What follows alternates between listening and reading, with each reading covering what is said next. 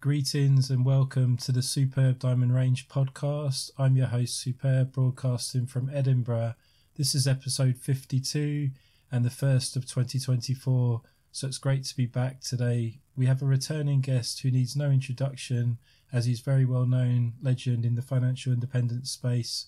J.L Collins, the author of The Simple Path to Wealth, one of my favourite investment finance books of all time, as well as the author of the fantastic blog J.L Collins NH, also known as the Stock Series. If you enjoy the content, please remember to like and subscribe to the podcast show on YouTube or Apple Podcasts. Our website is www.superbdiamondrange.com and our Twitter is at superbdiamondrange. As always, as this is part of a financial series, I have included a brief financial disclaimer in the show notes. But to summarise, the opinions in the podcast video show our own views and opinions and should not be followed. We would always recommend seeking financial advice or tax advice from a qualified financial advisor or tax professional. Right, without further ado, welcome back, JL, and how are you doing? I'm doing well, Stephen, and it's a pleasure to be back. Thanks for putting up with me again. No problems. It's good to have you back. So, yeah, obviously, one of the things that's changed since the last time we recorded a podcast was obviously you've released a new book, Pathfinders. Please tell my listeners a little bit about it and what inspired you to write it. Yeah, so Pathfinders is a collection of about 100 stories ranging from a few paragraphs to a few pages that we gathered from all over the world and from people in all different financial situations and walks of life who have read The Simple Path to Wealth and who are following the lessons in it and adapting those lessons to their own unique environment and situation and challenges. And what inspired me to do it is almost from the beginning of publishing The Simple Path to Wealth back in 2016, I started hearing from people about how the book had impacted their lives and how they were applying the lessons. And I always enjoyed hearing those stories. I found them endlessly fascinating and a little bit surprising, frankly, because I wrote The Simple Path to Wealth for one person, my daughter, who was at the beginning of her journey and, and obviously an American as I am. And so it's a fairly U.S.-centric book, and yet, as I say, people from all over the world found value in it, and people who were not at the beginning of their journey, as my daughter was, but at all different stages of their own journeys, and sometimes they had to unwind lifestyle decisions they'd made or other investment decisions they'd made. So I found those stories inspirational and fascinating, and I thought maybe my readers would as well. So that's where it comes from. And do you find it easy to stay motivated writing the book? Do you have like a structure or schedule that you follow to kind of, or a deadline that you have to complete by or anything like that? Well, this time it was actually considerably easier because this is the first time, this is my third book, and this is the first time that I've had a publisher. The first two books I self-published, and that requires, in many ways, at least for me, a lot more self-discipline to stay on course. But having a publisher partner, and I had a wonderful editor at Harriman House, which is actually a UK publisher. My editor, Chris, was a wonderful partner in this project, and so Chris sort of set the pace, right? He would periodically, say, okay, now we need to do this part of it or that part of it. And in fact, towards the end, every time I thought I was done, I'd get an email from Chris saying, okay, now we need to do this or that. But it was wonderful. And he was just a superb partner in the process and brought a lot of value to the book. So yeah, this one was in many ways probably the easiest book I've done. Oh, great. Nice one. Okay, so jumping straight into investments, what are your thoughts on bonds these days?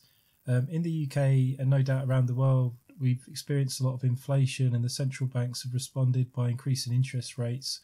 Do you still think some percentage of bonds are worth holding, particularly during the preservation stage? Yeah, so my opinion on bonds has not changed. And that is that at certain stages in your life, and it's an individual decision, and you mentioned the wealth preservation stage describes that stage, I think bonds are a good thing to add to your portfolio as ballast.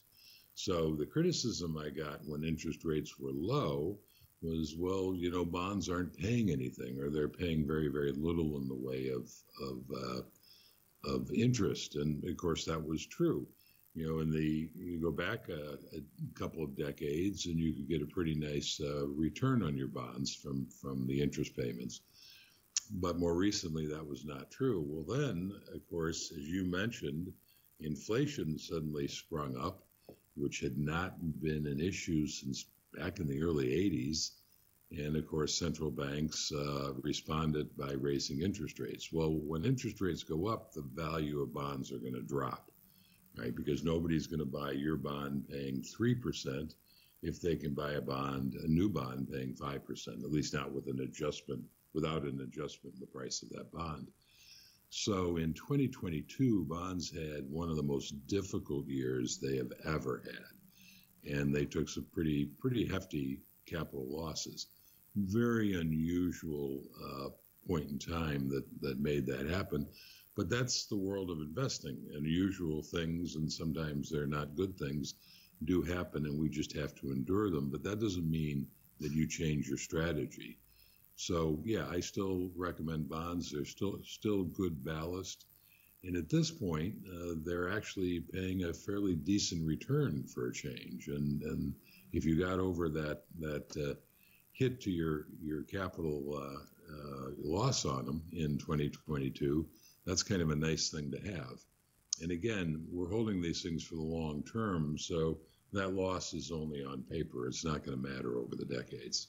Similar to equities, isn't it? As long as you hold on to it, that's what it's all about, really. Not giving up on it. Yeah.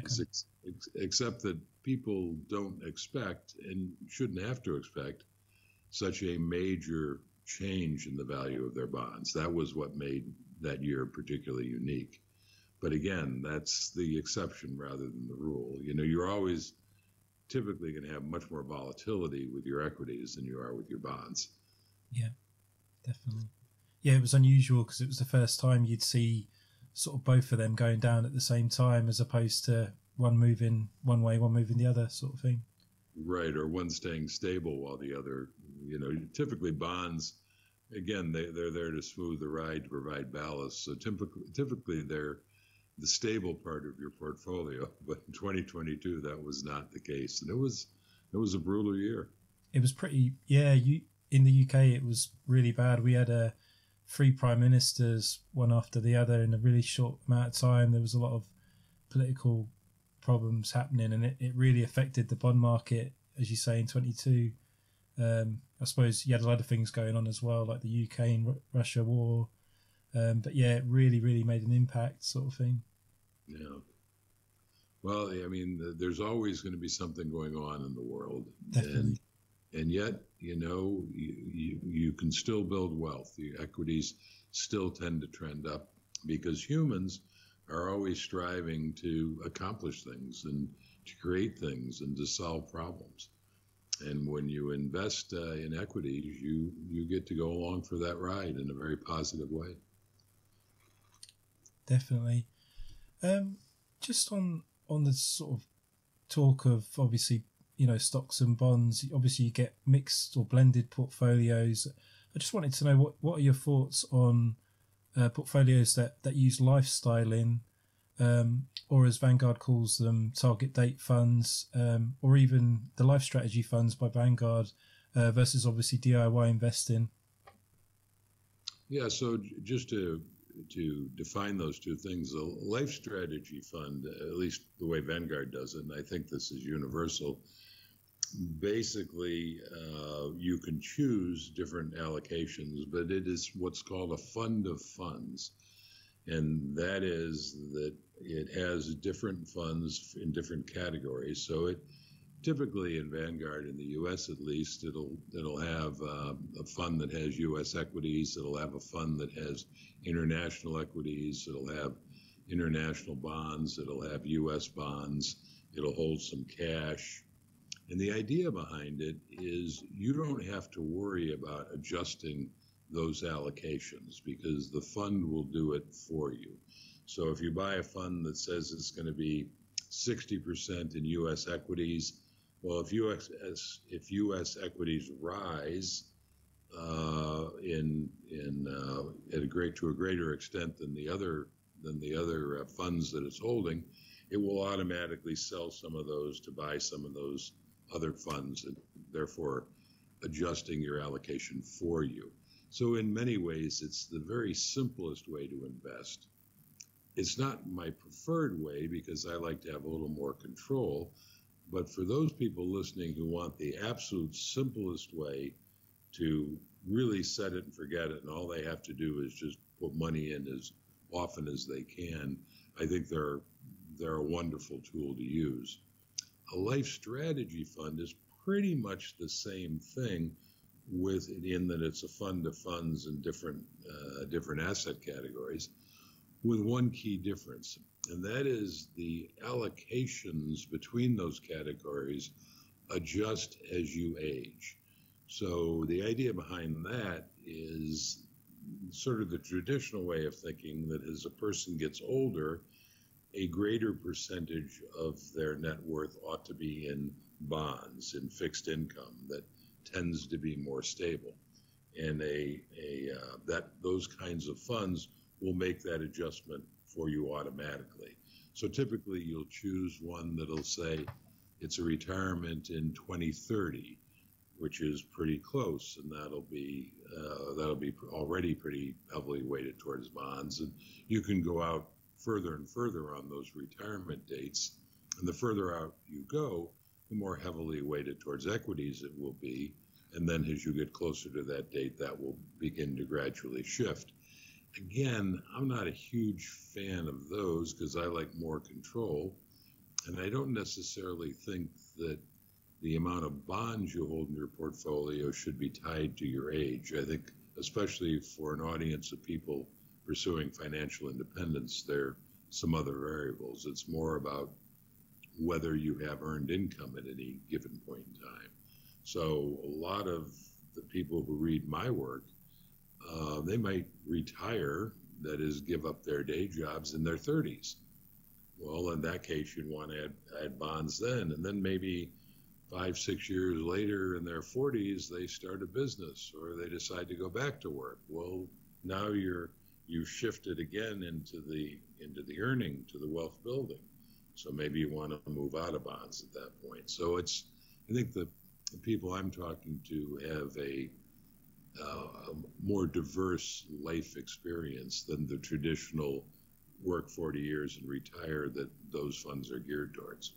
But if they suit your needs, again, just like the life strategy funds, they are the simplest way to go about investing and can be very effective. Yeah, because the life strategies in the UK are really quite popular that Vanguard offer over here. But one of the things I've noticed is that they're very heavily weighted to the home market. So in our case, I think 25% of it is to the UK. But we sort of feel that it should be closer to 4% or 5% for the UK. So it's quite overweight UK. And I guess in America, the life strategies will not only have American, but it will have some international as well, I'd imagine. But yeah, that's what's always put me off them, as opposed to just picking a global tracker. That's interesting. And that's something I didn't know. You've just educated me. I didn't realize that in the UK it would have that heavy a weighting in the UK. That's also true in the US. But the US is such a large market that makes sense to be overweighted in the US. It would even, in my opinion, make sense for people who are living outside of the US. But if you're in a market like the UK, or actually really any market other than the US market, I don't think those markets are large enough, and sometimes they're not diverse enough to really want to overweight them. So I imagine that Vanguard is doing that to cater to the patriotic feelings that people in the UK might have. And that's well and good, but it's not necessarily the right investment strategy. If I were going to be, and I invest solely in the US, but if I were international, I would be buying a world fund. Yeah. And a world fund these days, I think, is like 50-60% US, and then the balance is made up of the rest of the world. And that too will change because, since World War II, when, coming out of World War II, the United States was the only country that wasn't in ashes. And so, not surprisingly, in the immediate years after the war, the U.S. pretty much was the world economy. But then as Europe and Asia rebuilt, two things happened. One is their slice of the pie got bigger and bigger.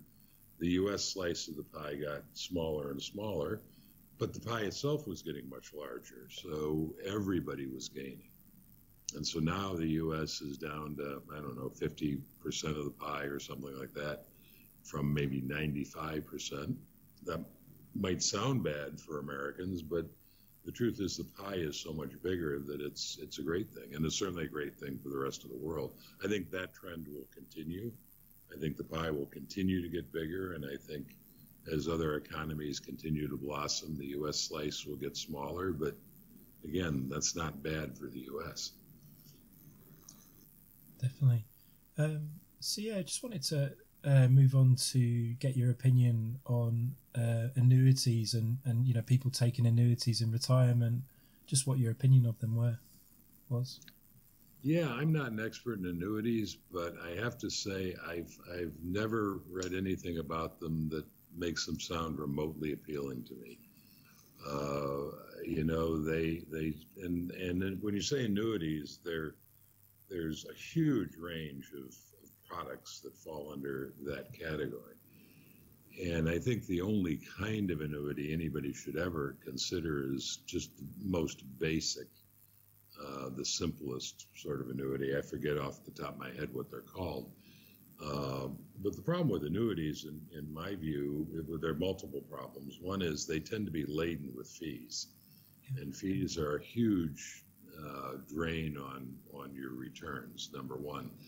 Number two is you're dependent on the insurance company you buy them from surviving. And of course, people who talk about annuities will say, well, you need to research the insurance company and make sure that they are highly rated and what have you. But if we know anything about the market, sometimes there are very ugly surprises that nobody anticipates. Back in 07, 08, there was a company called Enron that, was doing famously well and it was kind of a lionized company. And then a few things went wrong, and in 18 months it was bankrupt. So you just don't necessarily know, no matter how highly rated a company is, what the longevity is. Now, of course, people who are annuity fans will push back and say, well, yes, but these things typically carry government guarantees, and so your money is protected. And that may be true, but there's also going to be a wait while if your insurance company fails, while all of that gets sorted out and you get paid. And then the final thing I don't like about annuities, well, not the final thing, but the last thing I'll bore you with, is that you can't buy them indexed to inflation. And when you buy an annuity, basically what you're doing is you're giving the insurance company a lump sum of money, and they in turn then promise to send you typically a monthly check for the rest of your life. And that sounds great. But that monthly check, the amount of it isn't going to change. But with inflation over time, the buying power of that monthly amount can change, and it can change dramatically if we get a bout of high inflation that lasts for a while. That's a good point. It looks like this particular inflation that we've had is not going to have long legs, but I came of age in the 70s where there was a decade of high inflation. Well, that would decimate the buying power of your monthly check. So I'm not a huge fan. And of course, I said that was the final thing. The last thing that occurs to me when I'm talking about this is once you give the insurance company that lump sum of money, that's theirs. So your heirs, for instance, will never see it. If you're going to leave money to charities, your charities will never see that money. It's gone forever. So I just think there are better ways to give yourself an income in your retirement. That last reason you gave is one of the reasons what's always put me off as well. It's the idea that you could build your own portfolio that will keep growing, throughout time. And obviously, whenever, as you say, you're capping how much you're going to get, in the annuity contract, obviously how much you're going to get. Whereas if you have a portfolio that has potential to grow, and it can be passed on to family and what have you. So that's one of the things that I like about it. But yeah, it always put me off with the annuities. Yeah. So I've yet to come across. I mean, I understand that people like the idea of having a guaranteed income for the rest of their life. And if you have a particularly long life, maybe that works out. But I think the drawbacks and the fees outweigh that advantage. Definitely. We kind of touched on this a little bit earlier, but are you still very much a believer of investing exclusively in the USA total market equities, or would you consider adding some international equity for extra diversification? Yeah, that's a great question, and it's one that I think about a lot. So I'm on record of I invest in solely in the U.S., specifically in VTSAX, which is Vanguard's total stock market index fund, and then in their total bond fund because I'm an old guy. But it's something I think about a lot. And when I'm talking to an international audience like yours, it's not what I recommend. So I would not recommend that anybody in the UK invest exclusively in the UK. But I also wouldn't recommend that if I were living in the UK or anywhere outside the US, I don't think I'd feel comfortable investing entirely in the US, in a country that's not my own. So I think if I were elsewhere in the world, I would already take the step to go into that world fund that we talked about earlier. But even as a U.S. Citizen, as I touched upon a moment ago, as I see the world pie continuing to get bigger and the U.S. slice getting smaller, I think at some point people in the U.S. are going to want to consider that world fund too. I talk to my daughter about this all the time because it probably will happen in her lifetime.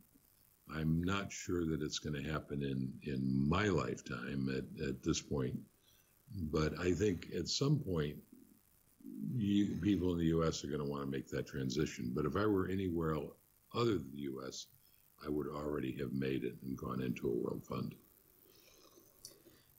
So yeah, one of the things that I know you've spoken a lot about is, fund fees and trying to keep them as low as possible or even rock bottom. As a UK investor, I always get tempted to buy like an S&P 500 fund or ETF as the cost is very low.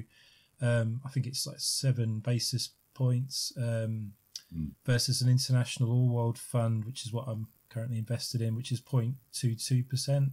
The international fund is, 3 times more expensive, but obviously more diversified, and the fund is slightly less volatile and returns are very good. How important are fund fees and keeping them as low as possible? Well, fund fees are critical, but I think there's a point of diminishing returns. So when you're at 0.22, those are pretty low fees. Now, as you point out, it's not as low as 0.07. I mean, in fact, it's 3 times as much, but you're already at a pretty low number. That would be a tough call for me. One of the things that is making world funds more tempting to me is that the ones available in our market, at least, the expense ratio that we're talking about, those fees, have dropped. So right now it's at 0.1. I think 10 basis points was the last time I looked at it. Very good. Now, my VTSAX is at 0.04. So that's still, 2.5 times. But when it gets down that low, I don't think fees at that point would keep me from making the change. It's more of a strategic decision. But, when indexing first came on board, and it was actively managed funds were the main things people were investing in, well, those were sometimes carrying fees of 1.5%, 2%, just huge.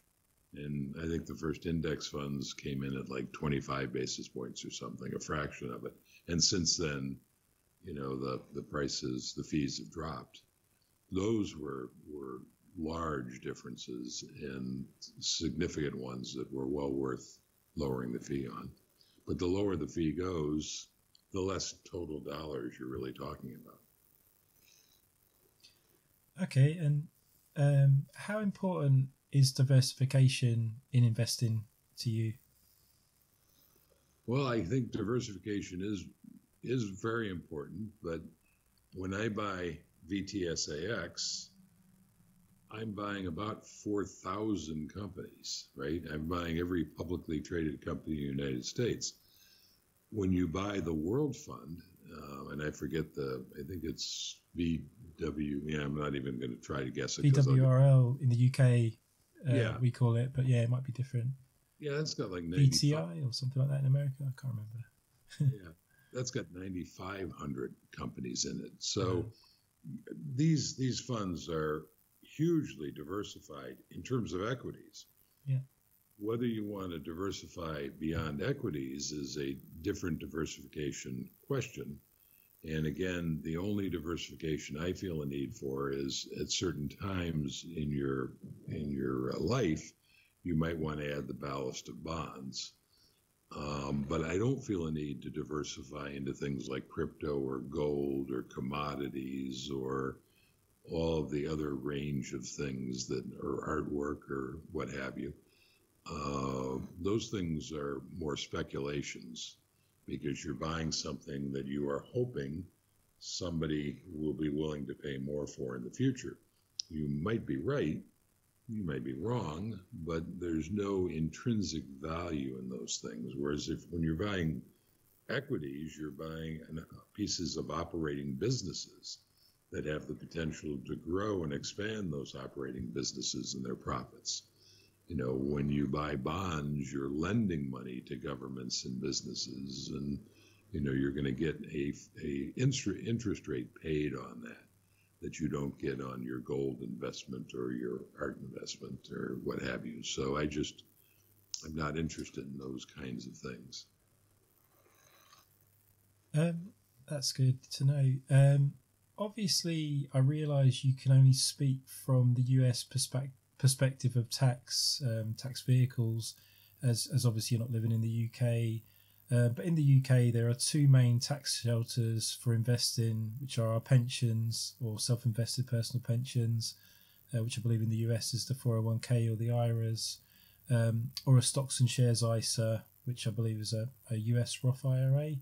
Do you have a preferred tax vehicle or shelter in the US, and why? Well, so I'm going to take your word for it that those are the equivalents. So in the U.S., as you alluded to, we have employer-based plans, which are things like 401ks or 403bs, which are if you're a government employee. And then we have IRAs. And both 401ks and IRAs come in as traditional versions or as Roth versions. And in the U.S., a traditional version means that you get to deduct the amount of money you put into the fund. So in a traditional 401k, if you put in $10,000, you get to deduct that from your income, and that's $10,000 you don't have to pay tax on at the moment. But when you withdraw the money, you have to pay tax on that, and you have to pay tax on anything that it's earned. So, of course, the question that you have to ask yourself is, when I retire, am I going to be in a lower tax bracket than I am now? If you're in the same tax bracket, then mathematically it doesn't make any difference whether you invest in a Roth, and I'll explain Roth in a second, or in a traditional. Right? You're going to get the same end result. You only benefit from a traditional if you wind up in a lower tax bracket. The challenge there, of course, is tax brackets change and personal situations change. And, it's hard to predict what tax bracket you're going to be in. And the younger you are, the further out you're trying to predict, the trickier it is. So a Roth in the U.S. means you don't get any current tax deduction. You have to do it with after-tax dollars. But once it's in the Roth, it will never be taxed again, and none of the money it earns will be taxed again. So in some ways, that's the safer bet, because then you don't have to worry about what your tax bracket is coming out of it. Now, cynic than I am, it always occurs to me that the government could decide to figure out some way to tax that Roth money. And, when you start hearing reports a couple of decades from now of large amounts of money accumulated in Roth accounts, and the government's looking for new revenue, again, when it comes to taxes, there's nothing guaranteed other than they're going to be taxes. Yeah. Right? So you're always, with any of these things, you're taking a little bit of risk because you don't know how the government's going to change the rules, and you don't know what the tax brackets are going to be. Having said all that, I still think they're a great thing to do. And in the U.S., at least, with 401ks, frequently, not always, but companies will do what they call a match. So they might match up to 4% of whatever you're contributing. Well, that's free money, so you certainly want to do that. But overall, I kind of wish they'd never been invented because it just complicates things dramatically, and it allows the government to it's the governments are trying to influence our behavior, and I guess in this case they're trying to get people to save for retirement. So I suppose that's a good thing. But it seems to me the simpler way to do it is just to lower taxes on investment returns. That would encourage people to invest without all of these complex programs that they've come up with. Yeah, I mean, just to give you an example of the UK, our workplace pensions, or we similar to the US, we a lot of the time you do get the employer or company match that you can pay money into, and they'll match it. We also have 25% tax free whenever we withdraw our pension, and that can either be taken as a lump sum or gradually kind of thing. So you should in theory only pay tax on 75% of your pot, but obviously that's, as you say, it's always subject to change. That could be sort of taken away, that kind of thing. The ISA, which I mentioned, is more like instant access, so you can still invest in Vanguard funds, but obviously if you don't want to wait till 55 or 57 when you can retire, you can pull that money at any time, so it's a bit more flexible. It works really well obviously for early retirement, but obviously not to forget the benefits of a pension and why you should still contribute to ideally both. But yeah, that's kind of how it works. A great example of how they can and do, and again, this is U.S. based, they can and do change the laws, is a couple of years ago, there was a change in the law, and it used to be if you had an IRA, a traditional IRA, in the U.S., when you get to a certain age, you have to take what's called required minimum distributions. And I think that age is now 73 or something, and that means that you're forced to take money out of it because the government wants to begin to collect their taxes. Well, the good news used to be that when you died, your heirs who inherited your IRA or your 401k, they would have to begin taking those required minimum distributions immediately, but these are prorated over your lifespan. So typically, if you're leaving something to your children, they are going to be considerably younger than you are when you die. So maybe they're 40 years old and, it's prorated over 60 years. So the amount they're taking out is much smaller, forced to take out is much smaller. So the tax hit every year is equally smaller. Yeah. Well, the change they made in the law was now if you inherit an IRA, you have to deplete it within 10 years. Well, that's a huge change because, again, let's assume that your child is 40 when they receive this inheritance. Now they're going to have to deplete it between the ages of 40 and 50. And for a lot of those people, that's also their peak earning years where their own income is the highest. Yeah. So now they will be paying the highest tax bracket on this IRA coming out. And it'll be, if it's a fairly large IRA, it will dramatically inflate the amount of money they have to pay tax on for the 10 years when they are the highest earner. I think it's reprehensible that the government made that change, but it's legal, and that's what our representatives voted for, and they kind of slipped it through without very much fanfare.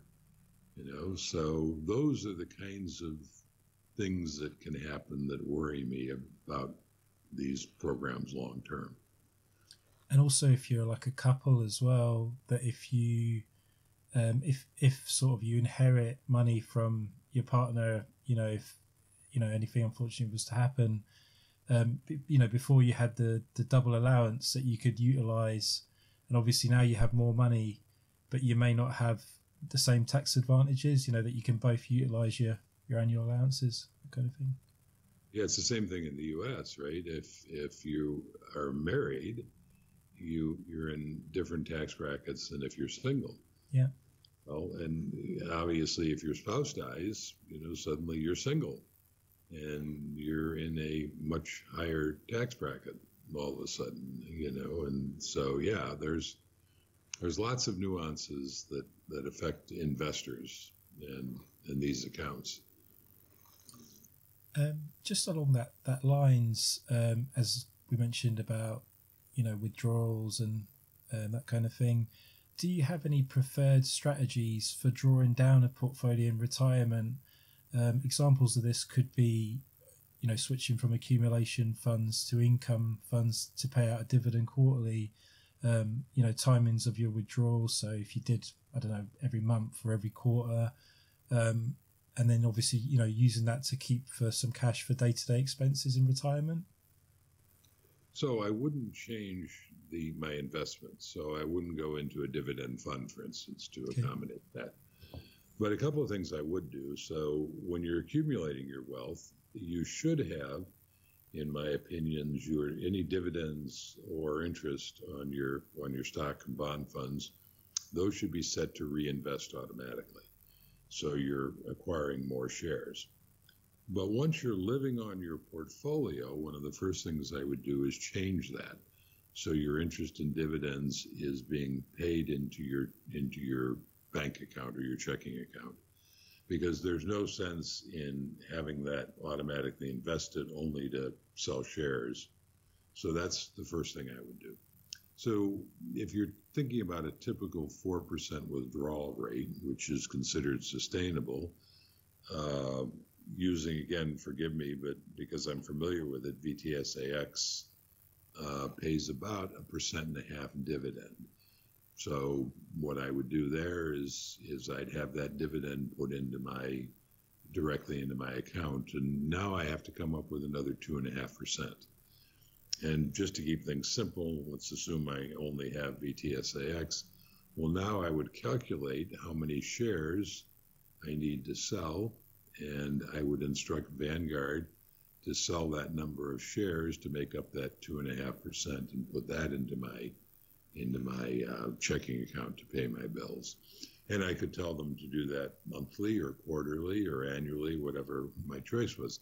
I think I'd probably go with quarterly, because that's how the dividends, well, actually sometimes the dividends are semi-annually, but I think that's how I would do it. The only other thing I would offer is for people who've accumulated, as frankly I did, excuse me, some individual stocks that maybe they wish they hadn't, but nevertheless have capital gain built into them, and they haven't wanted to take that tax hit. Well, now is a good idea, once you give up your earned income because you're retired, now is a good idea to start unwinding those positions. And that might be the first thing I did, was start selling off those shares to live on. Okay.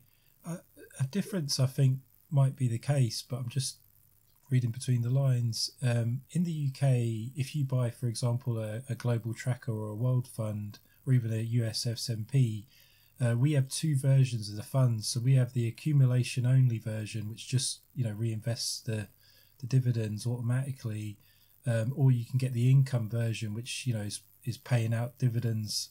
Ideally it's somebody that might be in retirement, or if you hold it outside of a tax protected account, it makes it easier to kind of to sort of like for taxes and things like that.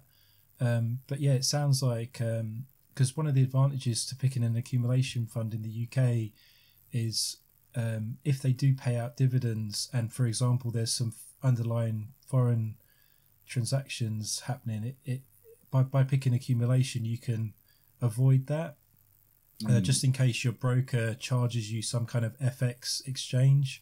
Right. So I prefer accumulation just because I'm obviously in the accumulation stage, but obviously one day I'll have to switch it to the income version of the global tracker to get a quarterly dividend paid out sort of from the tracker.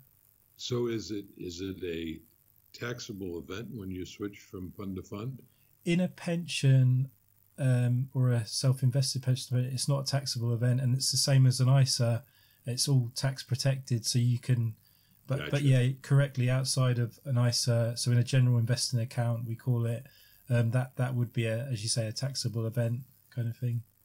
So by taxable event, we mean that you sold shares and you have to pay capital gains on any change. Yeah, exactly. The nice thing, I didn't realize that, and the nice thing in the U.S. is they're not separate funds. It's the same fund. You get to choose, do I want to have my dividends reinvested? Yeah. Or do I not? And it's just a click to change back and forth, and you're not switching funds. You're just changing where they send the dividends. Yeah, because some people do prefer the income version, as you say, because they like to get the dividend for the psychological boost, and they might want to reinvest it themselves when they feel like, or so yeah, people do either or here, but I think income's designed for retirement, but obviously accumulation, I think it's just easier because you haven't got to worry about the dividends. But you're right, even if you have the income version, you can set up auto reinvest. Some brokers do it for free, like Vanguard, but if you're with other brokers, they may charge you like, I don't know, £1.50 a month to do it or something like that. Yeah. Kind of thing. It's interesting to hear the differences between the two systems. They're so similar in most respects, but there are different nuances, Definitely. So one of the things I learned from you is obviously the importance of debt-free living. There are still obviously a lot of people out there who really want to invest as much as they can, but doing so before they've cleared debt. Please explain why it makes so much more sense to get rid of debt before investing. Well, I would say it sort of depends on what your interest rate on the debt is, right? So as a rule of thumb, I kind of think if you have debt that is 3% or less, your interest rate is 3% or less, then I wouldn't be that eager to pay off that debt. That's pretty cheap money, and your investments can pretty comfortably be expected to earn considerably more than that. So in that case, I'd probably be paying off the debt slowly and investing the extra money I had. On the other hand, if that debt was 5 or 6% or higher, then I would definitely be focusing on paying off the debt, even though, at least in the U.S., the stock market returns typically 8-10% a year, but it's very volatile. And when you pay off debt, whatever your interest rate is, that's the rate of return you are getting. So if you've got a 6% interest rate that you're paying off, that's a guaranteed return of 6%. And that's not bad for a guaranteed return. And of course, if you're talking about credit card debt, that could sometimes be 18, 20 plus percent. Well, those are obviously things that you want to pay off immediately because, that kind of return is unbeatable, right? So it depends on where your debt lies. And then, of course, the other question becomes, well, what about if I have an interest rate between that 3 and 5 or 6%? What about that debt? And that's kind of the middle ground where I think it can go either way, and it sort of depends on how you feel about debt. I abhor debt, so I would be inclined to absolutely pay it off even at those lower interest rates. It would take a very low interest rate to make me willing to hold debt, and even then I'd hesitate. But those are personal choices, separate from just the numbers, which I think should take precedent. Yeah, because my only thing with paying down debt is obviously if you get a match from your employer in your job, so say you put in 5% and they'll match 5% or different tiered system. I always think that it's hard to miss out on the free money, especially it's like 100% return. But again, it would depend on how bad the debt is, and as you say, the interest rate. Obviously, if it's credit cards and what have you, it's 20%. It's, as you say, it's like an emergency. You've really got to look to clear that. But I think that's the only exception. But yeah, that's a great point on the employer match, because that is up until that whatever they'll match, that is an immediate 100% return, and that's pretty hard to beat. So that would probably be job one, is to do that, and then turn your attention to the debt. But yeah, the idea of carrying something that's 18-20% interest rate just makes my skin crawl. I've said it's like having debt's like being covered with blood-sucking leeches. And I don't know about the UK, but in the US, it's become acceptable. It's expected that you will carry debt, and that's appalling to me. I mean, it's again, you're walking around covered with blood-sucking leeches. How is this acceptable? Everyone here is sort of driving around like quite new cars, and a lot of the time it is just borrowed money kind of thing, and sometimes they don't even own the car. They just keep renewing it, and you never get to own it, but yet you look good in a new car, I suppose, going around. But yeah, it's just as you say, it's accepted now as being normal to do that. Yeah, when it comes to cars, somebody pointed out that people are driving around in fancy cars. They're driving around thinking everybody's looking at me and thinking, how cool am I? But the truth is, if they're looking at you at all, they're looking at you and they're not thinking how cool you are.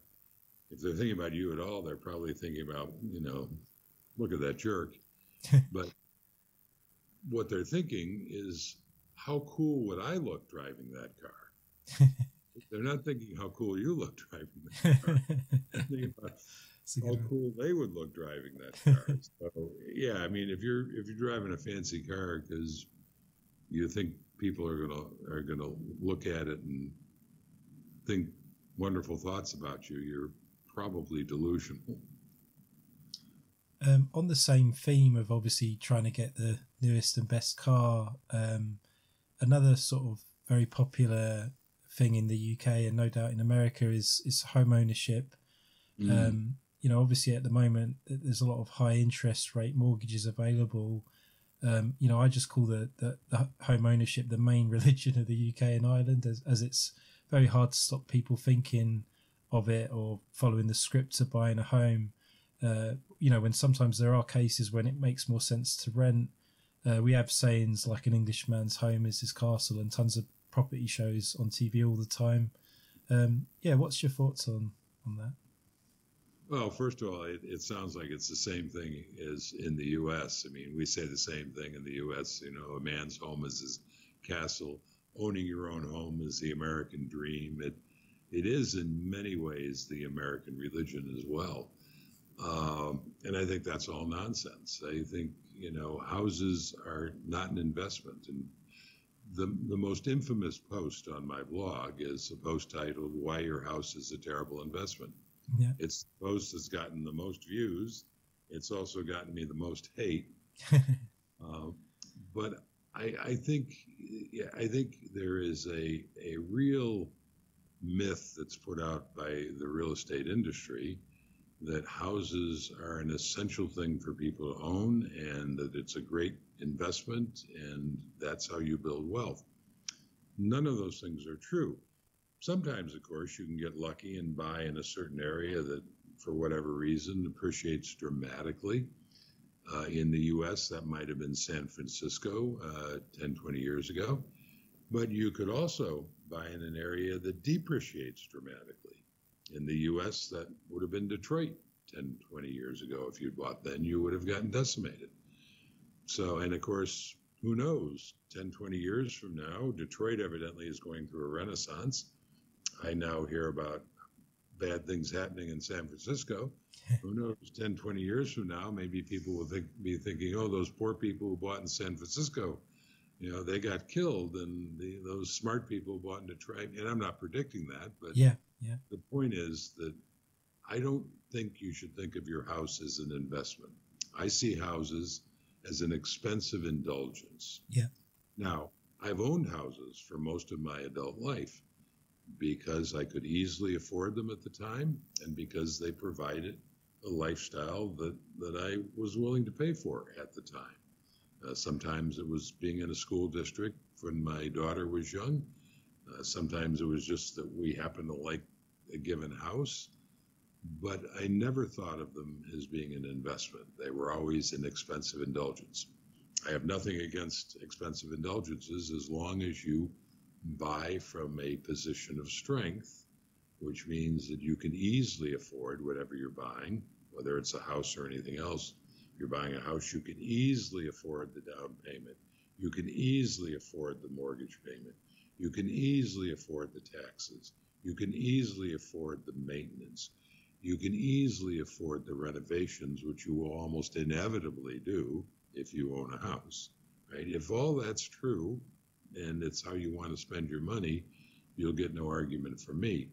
But for people who stretch themselves, stretch their budgets, buy the most house that they possibly could afford based on what the banks and the real estate agents are telling them and make themselves house poor, that is a very poor financial choice that will probably bring a lot of stress into your life as you try to deal with the expenses, and it will be a big obstacle to actually building wealth. Definitely. Yeah, as I say, I speak to a lot of youngsters over here, and I try to talk to them about investing and what have you, and they always seem to be really keen to save a deposit for a home, and they've never kind of I think it's obviously pressure from your parents. They might say, when are you getting a house, or why are you living in a 1-bedroom flat? Are you not going to get a proper house? They would say, and things like that. So there's a lot of and they also they always say that renting is dead money. That what you're doing, paying the landlord's mortgage. That's sort of things that you always hear. So it's kind of going in their minds all the time, kind of thing. Well, the thing about rent is dead money. That of course is nonsense. I mean, you have to look at what you're paying in rent, which is almost inevitably going to be less than what you're paying to buy a house. Yeah. There's a very strong cultural bias in both our countries, it sounds like, to spend money to buy stuff, not just houses, but buying consumer goods overall. If you're pursuing financial independence, you are by definition doing something different than the vast majority of people around you, and it requires you to think differently. And so all that advice you're hearing, whether it be from your parents or just the culture around you that's telling you you have to drive this certain kind of car, make a certain kind of impression, or you have to own a house, or you have to do all these things, you're going to have to think differently than that common wisdom if you're going to achieve financial independence. And you're going to have to understand that most of the people around you are not going to understand why you are doing things the way you are doing them. Fortunately, my daughter, who is now 31, is still a renter, serves her needs well. It's much less expensive. It allows her to build her wealth in VTSAX more aggressively. And as I've told her, at some point, if you decide that a house is something that you want, it's an expensive indulgence that you want to have in your life, well, you will be in a very strong financial position to acquire that house. You don't have to own a house to own a house in the future. Because that's the other thing people say, well, if you don't buy a house now, 10 years from now, it'd be more expensive. No, that might be true. But if you don't buy a house now and you invest instead, your investments will almost inevitably grow faster than the value of that house. And so relatively speaking, 10 years from now, that house will be cheaper for you. I've heard you mention as well about, buying things from a position of strength. A lot of people, they'll buy, homes, but they're not ready. They haven't got like an emergency fund. They probably haven't really got started investing yet. And, as you say, if you had the money on the side and then, you could, buy it when you're ready rather than just trying to jump on the boat, because you're desperate to be a homeowner kind of thing. Yeah, I know, absolutely. You should buy everything from a position of strength, which means you can easily afford it. And also, as I mentioned, I've owned houses most of my adult life. I've always owned houses that I could easily afford. Definitely. And of course, that meant they were houses that cost a whole lot less than the bank was telling me what I could afford, or the real estate agent.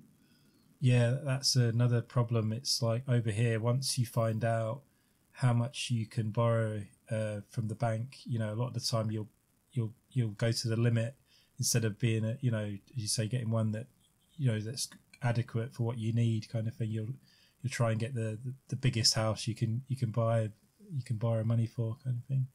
Well, you're being told to, this is how much you can borrow. So of course that's how much you want to borrow. Yeah.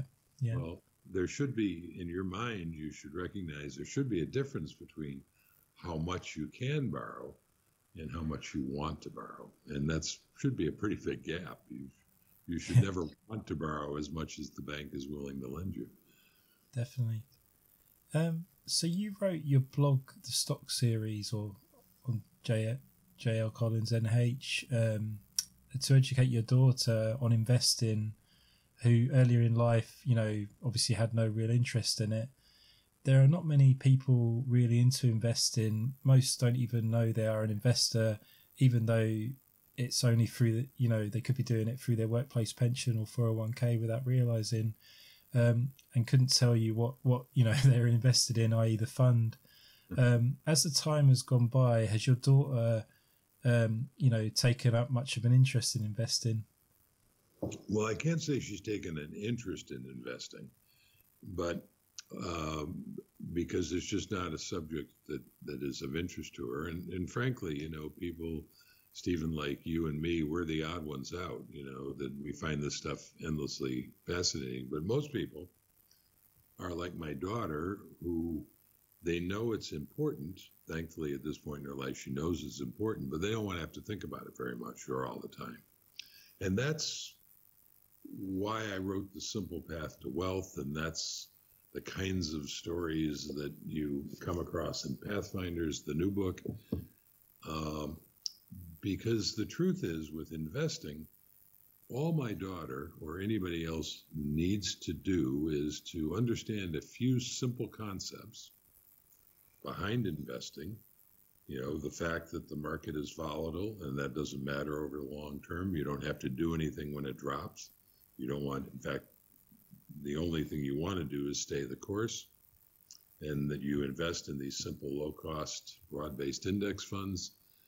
And that's kind of it. And if you understand that, and then you set it up automatically, in your 401k or your IRA or the equivalents there in the UK, or in your taxable account, so that the money is automatically going from your checking account into them. You don't have to think about it. You automate it.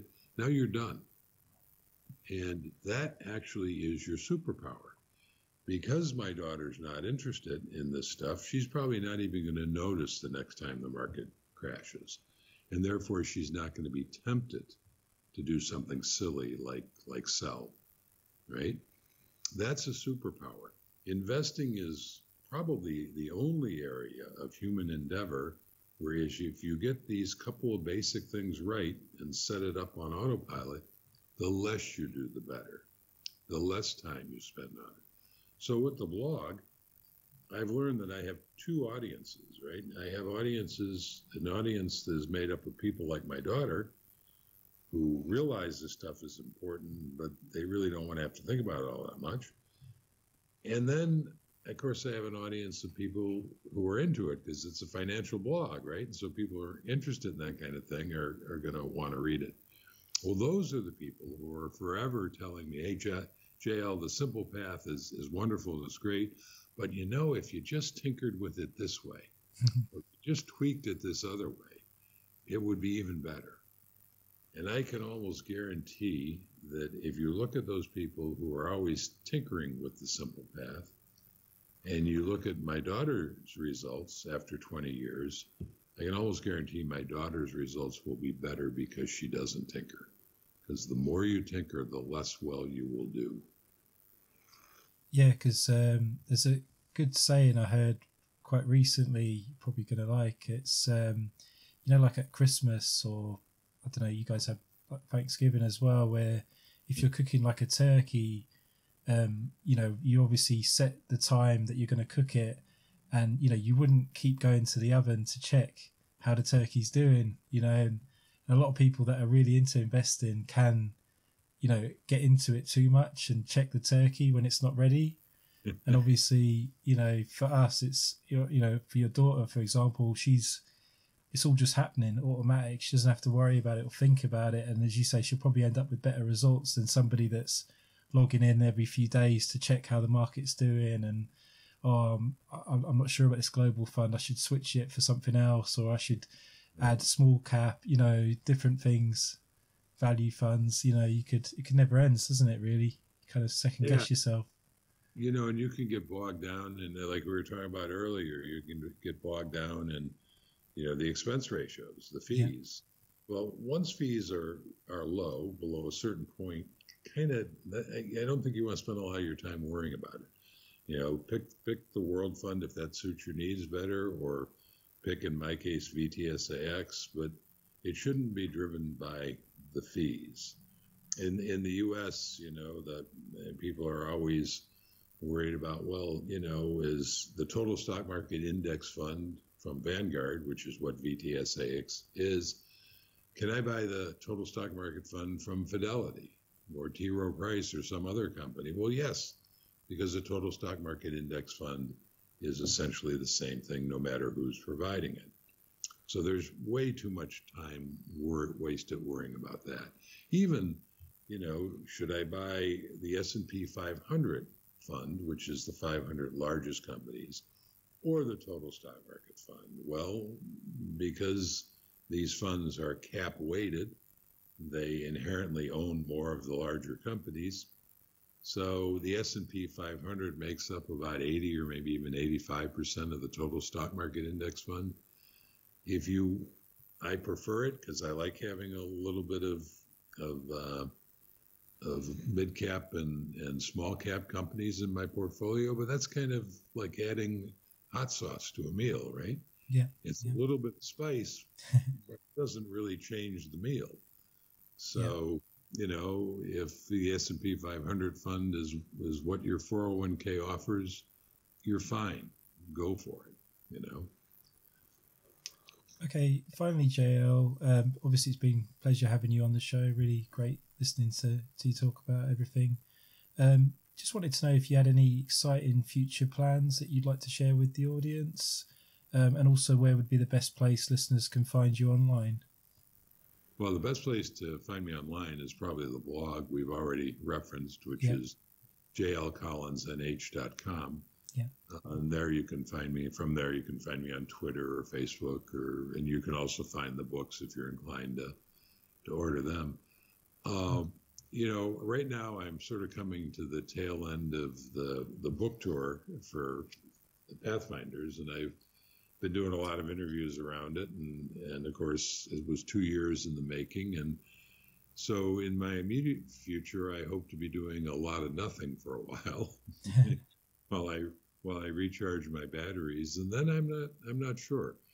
I'll probably figure out something else to